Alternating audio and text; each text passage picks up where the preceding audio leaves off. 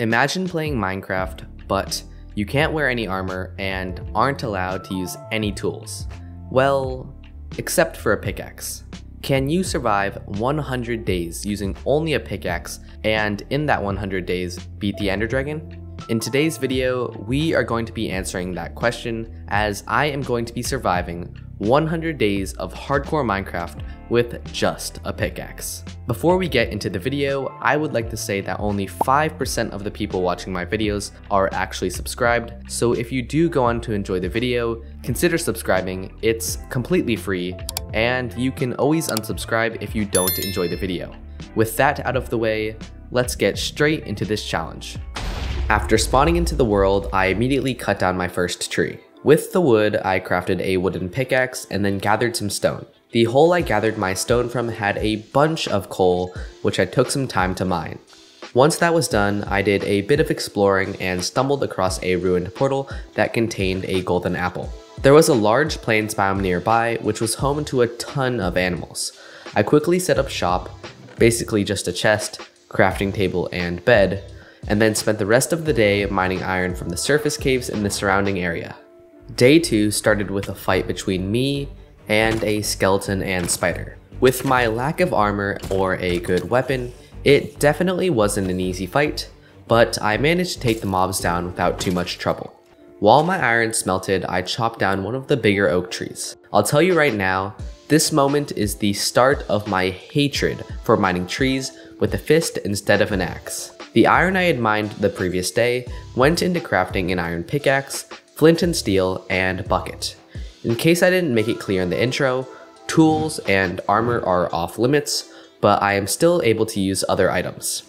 Villager trading was going to be super important to my survival, so I packed up my stuff and then went looking for a village. My luck seemed to be pretty good as I quickly spotted one in the middle of the desert.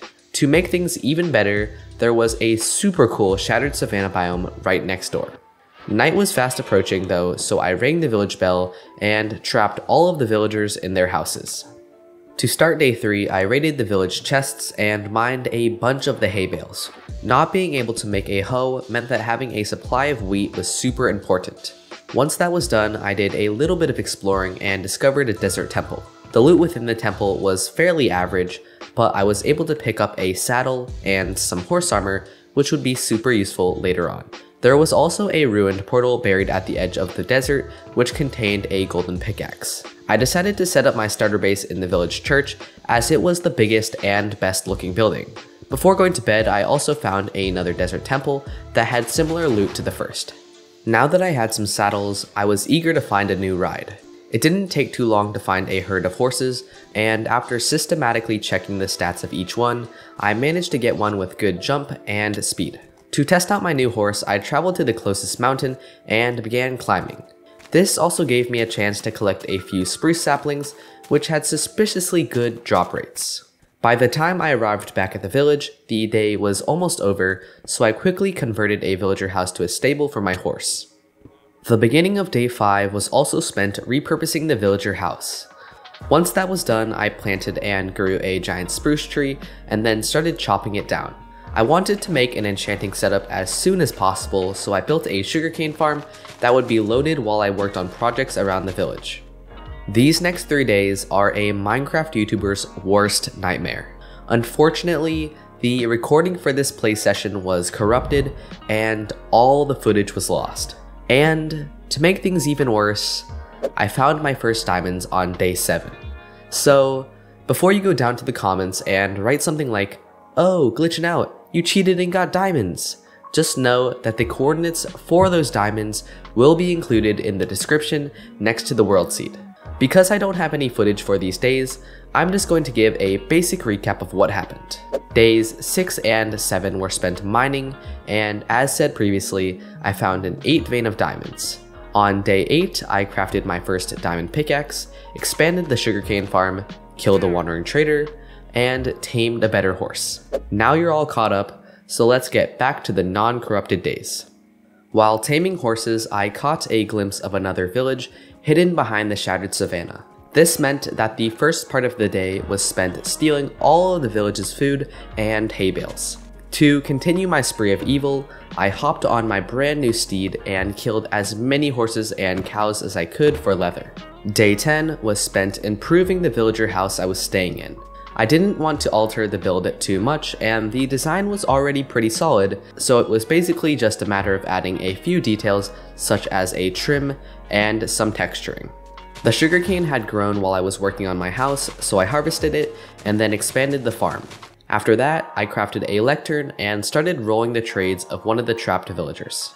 Having to mine the workstation every time with my fist made the process much slower, but eventually, the villager turned into a librarian that traded mending books. Once I rolled the trade, I gathered all of my wood, made a fletcher, and then traded sticks until I had enough to lock in the mending trade. The next stage of my plan for survival meant traveling down into the mines and mining a bunch of obsidian. This obsidian was then used to make a portal on top of a nearby hill. Before entering the Nether for the first time, I would like to remind you all that I have no armor, and more specifically, no gold armor, so there would be nothing stopping a rogue piglin from instantly wrecking me. But it turns out that piglins were the least of my problems, as I almost died to lava after coming through the portal. That would have been a pretty embarrassing way to die. After making the portal a bit safer, I spent the rest of the day mining quartz. The next 2 days were spent gathering materials for a melon and pumpkin farm. I needed a lot of iron in order to craft enough pistons, rails, and hoppers, so most of my time was spent in ravines, mining the iron veins within the walls. While climbing out of one of these ravines, I broke a piece of sand and almost died after the rest of it fell on top of me. As I was returning home from the trip, I stumbled across an acacia village, which I promptly looted. With all of the hay I collected, I wouldn't need to restock on food for a long while. Before going to bed, I put my iron into the furnace to smelt. To craft the rest of the items needed for the farm, I needed a lot more redstone, wood, and cobblestone. Gathering these materials took quite a while, as the farm I was planning on building was very expensive in terms of resources. On day 20, I began constructing the farm. However, I had miscalculated the number of rails the farm required and had to head back into the mines to gather some more iron. While doing this, I got jump scared by a creeper and was left on half a heart. Half a heart, people. If I had been a quarter of a block closer to the thing when it exploded, you would not be watching this video right now. Luckily, I had somehow managed to survive the encounter. It seemed like the game wanted to give me a consolation gift, as I found an axolotl before finishing mining. Now that all of the materials were finally collected, I was able to start working on the farm. I am using a design originally by Ilmango, which detects the plant stem growth with observers that activate pistons to harvest the melons and pumpkins. Just as I was about to plant the crops, I realized something. I didn't have a hoe to make the farmland to plant the seeds in. I had spent the past 2.5 hours gathering materials and really didn't feel like having my work be for nothing. This was when I decided to make one exception in the challenge and make an iron hoe. To make things more fair, I threw my remaining 2 diamonds in the well as a form of payment. I promised that from now on, no other tools than a pickaxe are used throughout this challenge. Other than the farmland incident, the farm building went fairly smoothly, and before long, I had finished my first big project of the challenge. To start day 25, I added a few decorations to the farm in order to make it a bit more presentable. Once that was done, I found a building with 3 trapped villagers inside and turned them into farmers. Using the wheat from the village raids, I was able to lock each farmer's trades in and level them up to the point where they would buy pumpkins and melons. The prices that they were buying the fresh produce for were on the expensive side for now, but I had a solution for that. Day 26 was spent mining for resources. The trip was fairly successful, and I even managed to find some diamonds. During the farm construction, my sugarcane had grown, so I harvested it and then crafted the materials for a full level 30 enchanting setup. To make things simple, I built the enchanting setup in a villager tower across from my house. I had accrued over 30 levels from the villager trading and mining, so I enchanted my pickaxe and got Silk Touch. After doing a little bit of trading with the farmers, I was able to buy a mending book from the librarian. The extra mining trip had also given me enough iron to craft an anvil, which I used to add mending to my pickaxe. With the farm complete and the farmers set up, it was time for me to find a nether fortress. Unlike previous worlds where I had full iron or diamond armor to protect me, this time I had to be a lot more careful to avoid an untimely demise. While looking for a fortress, I came across a bastion, which could be a good challenge if I decide to continue this series. Towards the end of day 29, I caught a glimpse of nether brick poking out from the wall of the nether. My goal for this trip was to collect enough blaze rods to do a few villager conversions and craft the Eyes of Ender, so I navigated straight to the blaze spawner and saved the loot chests for later. After finding the blaze spawner, I walled myself off and created a sort of mob grinder to farm the blazes. My methods for gathering the rods were highly inefficient, unconventional, and time-consuming, so it took over 30 minutes to gather enough. The grinding was also very dangerous, and there were numerous times where one more hit would have ended me. Day 31 was spent creating a tunnel from the fortress to my base for future adventures. I actually found a piece of ancient debris while mining, which was super rare for the Y level I was on. My time in the nether had been stressful to say the least, so I decided to take a day to calm down and relax. To start off, I hopped on my horse and gathered mushrooms from the nearby swamp. Once the mushrooms were collected, I returned home and brewed my first weakness potions. I also crafted some golden apples to use with the potions. The last thing I did before going to bed was capture a husk for the villager curing. Although I wasn't planning on transforming the village I was living in like my normal 100 days world, I did still want to make it look a little bit custom. The first step of this customization was improving the paths. With the paths complete, I grabbed my potions and golden apples, headed over to the farmer's house, and began the conversions. The process actually went super smoothly, and before long, I had 3 brand new emerald generating villagers. This new setup was capable of making around 2.5 stacks of emeralds per day, which was more than enough for my needs. After doing a little bit of trading, I returned to my house and spent the night AFKing for more pumpkins and melons. Trading with the villagers was also a great way to get a bunch of experience. Using this method, I was able to enchant another pickaxe that I combined with my original and a mending book to make a fully maxed out Silk Touch pickaxe. The next 3 days were spent on an adventure looking for moss, as I wanted to make a garden in the village but didn't like the color of desert grass. My plan was to loot shipwrecks, which have a 40% chance of containing moss. While looking for a shipwreck, I came across 2 submerged amethyst geodes. The first of these geodes was safe, and I was able to gather the amethyst shards easily. The second one was, well, let's just say that I didn't go in the second one. On day 37, I mined my first dripstone and found an ocean monument that I was definitely not ready to raid. Before returning home, I found a ruined portal which contained an enchanted golden apple. There was also a shipwreck nearby, which sadly did not contain any moss. I did, however, get to dig up some buried treasure, so things weren't all bad. After traveling back to the village, I crafted a spyglass using the amethyst from the geode and 2 ingots of copper. To start day 39, I grabbed a smithing table and converted one of the villagers in the Fletcher's house to a toolsmith. The only trade that I was interested in from the toolsmith was the diamond pickaxe trade. This would allow me to basically turn emeralds into diamonds, which is something that I'm always up for. Once maxed, the toolsmith traded Fortune 1 diamond pickaxes. I quickly bought 4 of them to get Fortune 3, and then spent the rest of the day mining dirt for the garden. Unfortunately, because I was unable to find any moss, the brown desert grass was going to have to do. The main purpose of this garden was to add a splash of color into the otherwise plain desert landscape. I didn't want to spend a ton of time working on the garden, as I had other projects I needed to complete. This meant that it was not super detailed, but I did take the time to make a semi-custom tree and plant some flowers. To start the day, I used a few ingots of iron to repair the village iron golem. After that, I traded with the villagers for experience, and used that experience to add mending to my other pickaxe. I also tried to make a rudimentary villager breeder that ended up making a total of 0 villagers throughout this entire challenge. By combining the Fortune 1 pickaxes I had bought from the toolsmith previously, I was able to make a Fortune 3 pickaxe, which I added to my regular efficiency pickaxe. Other than that, I spent the whole day chopping trees for wood.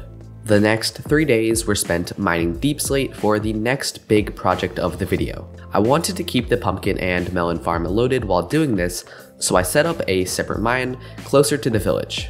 This also gave me the opportunity to mine a bunch of different deep slate ores, which I plan on using later in the video. In the 3 days that I spent mining, I gathered around a chest and a half of deep slate and found 22 diamonds. I'd call that a pretty good haul. All of the deep slate mining had worn down my pickaxes, so I spent some time trading with the villagers to repair them. After that, I brought the deep slate up from the mine to the future build site. Days 47 to 49 were spent building the outline for the entrance of my main base. My plan for this base was to create a giant dwarven-style entrance in the side of the Shattered Savanna biome, which would lead to my storage room. The door was going to be around 30 blocks tall, which meant that I had to be extremely careful while building, as falling off of the top could lead to my death. Once the outline was complete, I returned to the deep slate mine and mined a bunch of regular stone. The beginning of day 50 was also spent mining stone. I made sure to keep the pumpkin and melon farm running during the mining, so I had plenty in the collection system to use to top off the durability of my tools. After finishing the villager trading, I returned to the base entrance and cleared the area for the next step. Using the stone from the mining session, I began filling in the outline with a mixture of stone and stone bricks.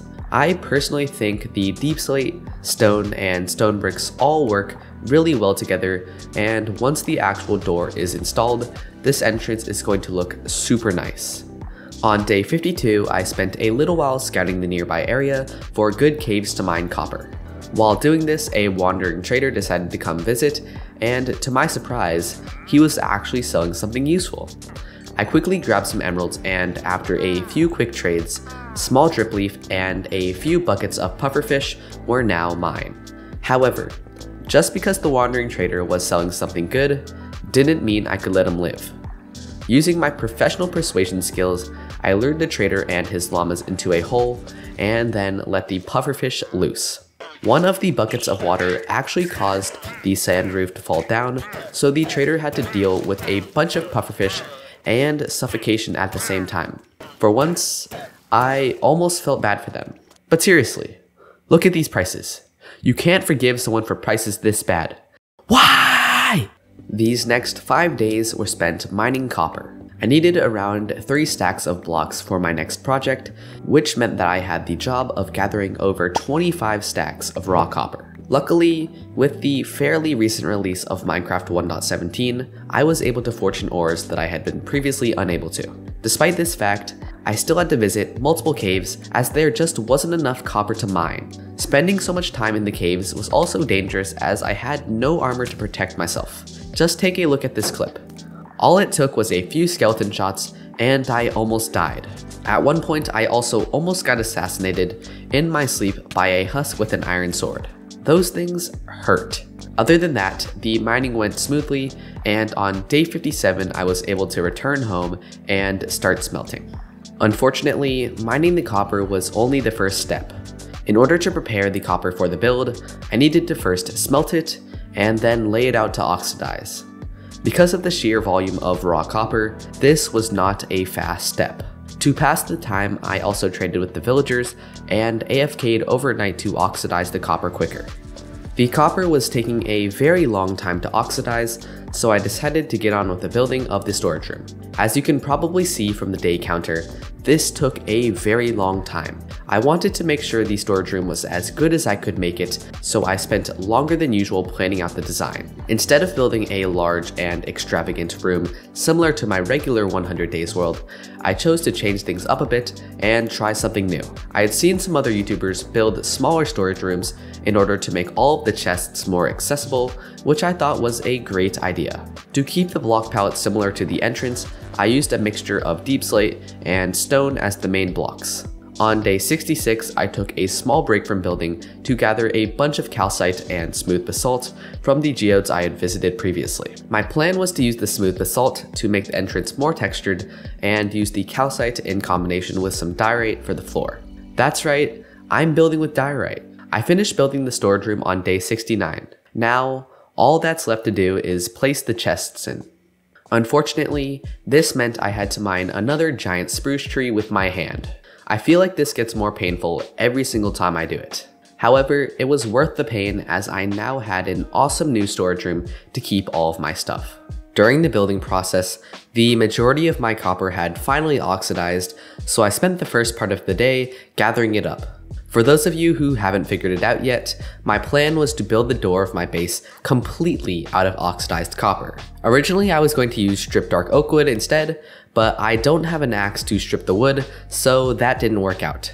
After installing the first part of the door, I spent the rest of the day and night AFKing to farm more pumpkins and melons and oxidize the copper.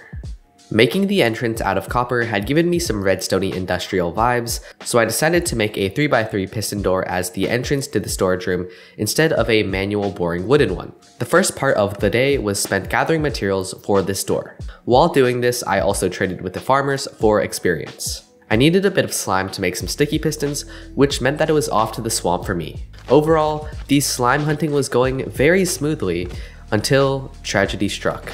As I was retreating from a big slime, I made a wrong step and fell into a ravine. I really didn't want to lose this world, so I actually left the game and strategized in a creative world on how to survive the fall. My plan was to quickly dismount my horse and water clutch on the floor of the ravine. I'll let you see what happens next.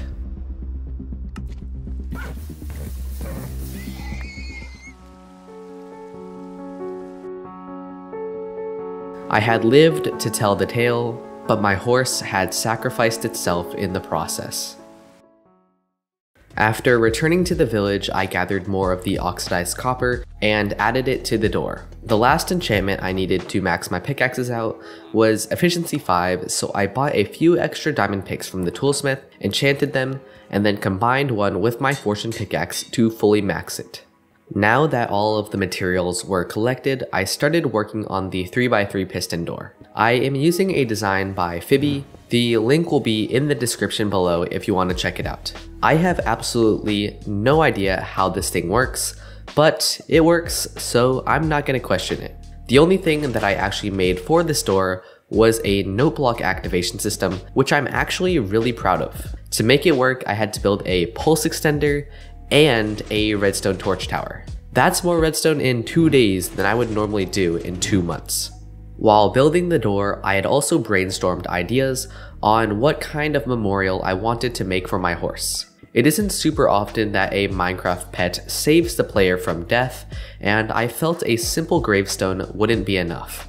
Instead, I decided to make a giant stone horse statue on top of one of the nearby desert hills.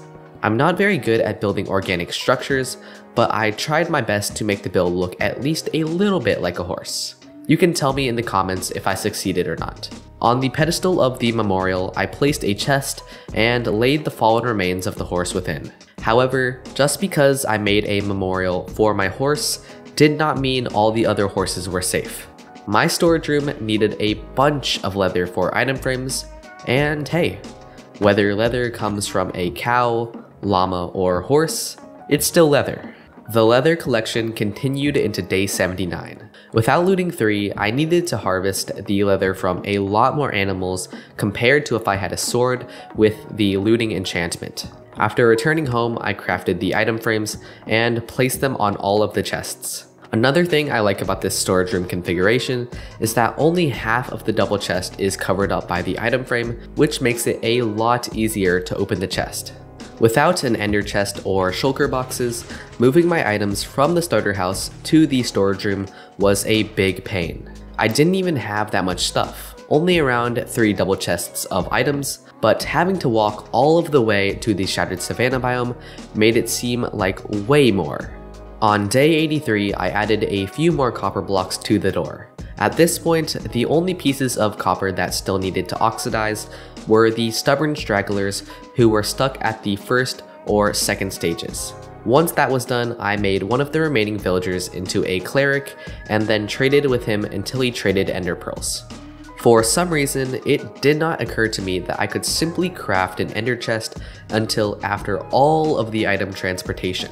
To make up for the mistake, I crafted one using a purchased ender pearl and stored some of my utility items in it. So far, I had managed to collect every type of deep slate ore except for the emerald variant. It was time for that to change. I knew that emerald ore could only be found in mountain biomes, so I traveled to the nearest one, dug down, and then started mining. My strategy was to strip mine at Y12 in areas with lots of deep slate. By doing this, I could guarantee any emerald ore I found was deep slate and maybe get a few diamonds in the process. It took a while, but eventually I caught a glimpse of shiny green amid the dark gray of the deep slate. Placing the piece of deep slate emerald ore into its place in the storage room felt awesome. For the first time, I had managed to collect every type of deep slate ore in the game. With that out of the way, I placed some more copper into the door and traded with the villagers for experience. I was getting pretty close to the end of this challenge, which meant that it was time to do something I had been putting off for a while: ancient debris mining. I had some TNT in my chests from the desert temples, so I grabbed it and then traveled to the nether. Once there, I dug down to Y15 and began mining. Unfortunately, blowing up the nether did not yield any debris, so I had to turn to manual digging. Surprisingly, doing this was actually much more effective, and I was able to find the 8 pieces of debris I needed in one day. Back at the storage room, I placed my debris into the furnace to smelt. Once it was done smelting, I crafted 2 netherite ingots and converted my pickaxes to netherite. If you think about it, I now have completely max gear in this world. The front of my base was looking very messy, and I wanted to do some terraforming to fix it. I didn't have enough time to do anything super complicated, so I decided to just make a small desert cliff to give the entrance a little bit more of a foundation to stand on. It had been a while since I had done any major terraforming, and I had fun experimenting with a new build style. On day 90, I returned to the nether in order to gather netherwort for potion brewing. Instead of traveling through the open nether, I was able to use my tunnel to get to the fortress, which was super convenient. When I got to the fortress, I was greeted by a bunch of fortress mobs and almost died after being hit by a wither skeleton. That would have been a pretty embarrassing way to go. Almost immediately after escaping the mobs, I was awarded with the Hot Tourist Destination Challenge, which was more than a little bit surprising. I didn't want to push my luck, so I navigated to the portion of the fortress with the netherwort, harvested a bunch, and then left as quickly as I could. I did, however, take the time to loot some of the chests, and one of them contained a piece of diamond horse armor, which would be very useful. To start the day, I gave the diamond horse armor to my remaining horse. This would give the horse more protection and maybe protect it from an untimely demise like my previous one. I had a few pieces of TNT left, so I rode to the nearest mountain and began blowing up the area. This was because I needed snowballs. Unfortunately, I was not able to craft a shovel, so the only way I could get snowballs was from TNT explosions. I wanted to tackle one last building project before fighting the Ender Dragon, and the axolotl in my pocket had begun looking a little bit sad. To fix this issue, I decided to build a desert oasis next to the village where my axolotl could live. The hardest part about making this oasis was having to dig out the area for the lake by hand. I was able to make the process a little bit faster using the torch trick, but it was still quite tedious to do without a quicker means of digging. Other than that, it was just a matter of making the place look more alive, using a mixture of plants, grass, and a few palm trees that provided shade to the area. The oasis was finished on day 96, which meant that I could finally give my axolotl a new home. Make sure to leave a comment with #axolotl and your name suggestions, and I will pick one if I decide to continue this series into 200 days. After spending some time hanging out at the oasis, I began brewing potions for the Ender Dragon battle. I brewed a combination of strength and invisibility potions, which would help me to stay hidden from the dragon and enderman. The strength potions would be used to maximize the amount of damage I did while the dragon was perching, as I had no ranged methods to attack with. Once all of the preparations were finished, I threw my first Eye of Ender and began my search for the stronghold. I found the stronghold at the beginning of day 98. I didn't have much time left in the challenge, so I dug down and tried my best to find the portal room in a timely manner. Luckily, the route to the portal room was fairly short, and I quickly found myself in the portal room, ready to fight the dragon. Without further hesitation, I lit the portal and did some last-minute organization of my inventory. The day was almost over, so I decided to do the fight the next morning. This was going to be my hardest challenge of the 100 days by far. One good hit from the dragon and all my hard work would be gone. However, time was ticking down and I didn't want to waste any more of it. I hopped into the portal and drank my first invisibility potion. I've been commentating this entire video, so let's switch things up and do a montage. Enjoy!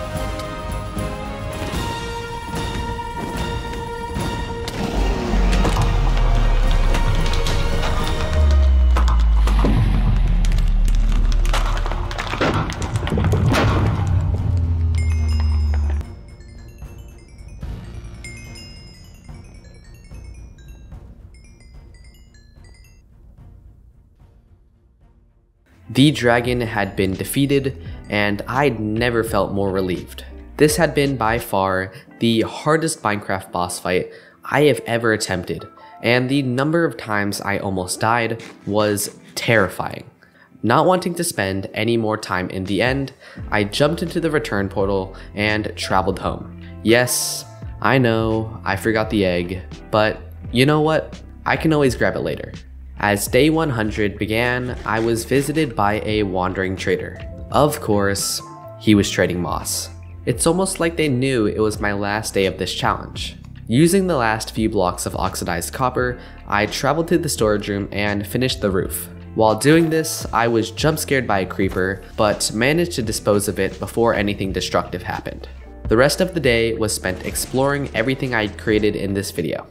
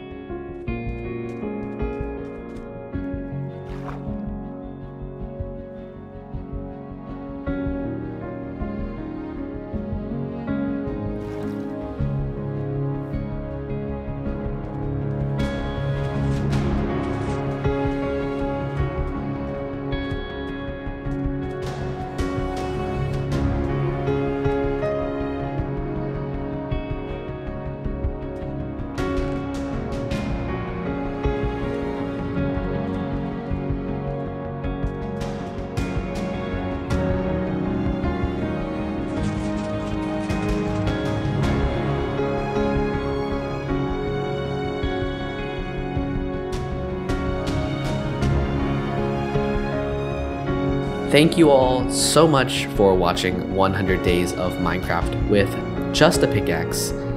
If you enjoyed the video, consider hitting that like button and subscribing. But other than that, this has been GlitchNOut. Goodbye everyone!